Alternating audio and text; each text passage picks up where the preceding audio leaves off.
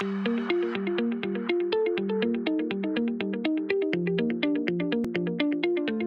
IT4IT is like an assembly line blueprint so that IT organizations know how to assemble their IT organization from what happens at the very beginning, like raw car parts going to the factory. That's where the business and IT conversations start, and the strategy portfolio value stream.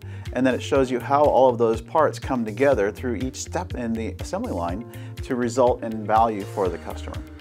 Many of the customers that I've worked with and presented IT4IT to have identified opportunities to connect silos together and integrate the systems that flow the work that they do from one place to the next.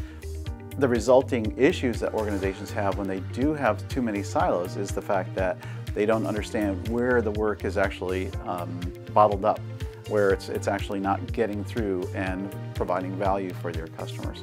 So IT4IT is a framework to understand your silos, understand where the integrations should be and not be in many cases.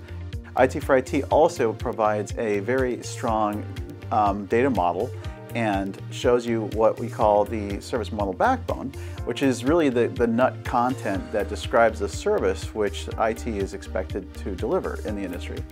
We're all about being able to evolve the standard as we all learn and we all evolve in this industry. So I welcome you to join the IT4IT forum to be able to learn and also contribute your experiences in making it better.